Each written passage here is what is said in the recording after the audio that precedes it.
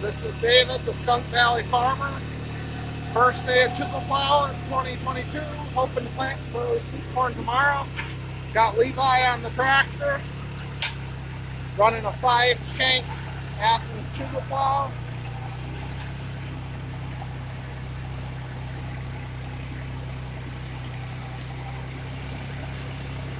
Got the Workmaster 75. Levi's 12 years old. Doing a real nice job. I got him started.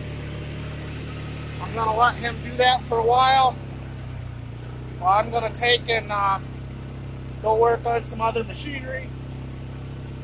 It's kind of nice to be able to have him do some things while I work on other stuff.